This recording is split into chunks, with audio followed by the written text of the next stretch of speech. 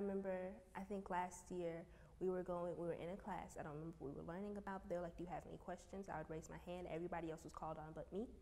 And then they were like, okay, let's go on, and none of their questions had any meaning, had anything to do with the lesson. Better example, I'll say 8th grade. I had this one teacher, very misogynistic. But, so then like, just anytime we'd be like, do you know, like, hey, you know, like we're learning about science. It's always the science teachers. It's like, hey, you know, we're learning about this and we need to know how it works. And it's like, well, I don't know. But instead of saying that, they would be like, it's in your book, and then just continue. So while we're flipping through the book, everyone else is working on the assignment. And like, it's so strange, but nobody else would look in the book. So when we got the answers wrong, you know, when you get the answer right after you're going through it with the teacher, there's this, oh, okay, there was nothing, because everyone was trying to change the answers because they still don't know where they got it wrong. So instead of like being like, you got this wrong because, and here's how you can fix it so you don't get it wrong again, it's, you should figure it out by yourself. You didn't figure it out by yourself? Okay, well then you're stuck. I wanted to be a psychological biologist when I got older. You're already being told that you're wrong for being there. And then his class especially, that was when I started zoning out like, okay, I can do this work by myself. And if I didn't, the highest I needed was a C. I always got to be with, like, highest I needed was a C. So it was fun, because it's just at some point you're like, you know what?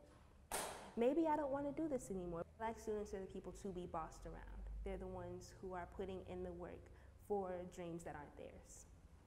Like seeing a black person as a supervisor or like a producer, like CEO, like someone who actually is able to run things, it's very uncalled of. But then if you walk around and you see them like at fast food restaurants, or if they're the ones in the offices instead of the ones running the offices, then like, okay, this is how things are supposed to be. It's not until you try to break out and they're like, no, you should stay here, this is better for you, watching other people be successful in other places and doing other things, and it's like, your method isn't working and their method is, why is this method better for me? And it's like, because it's what you're used to, because it's where you're supposed to be.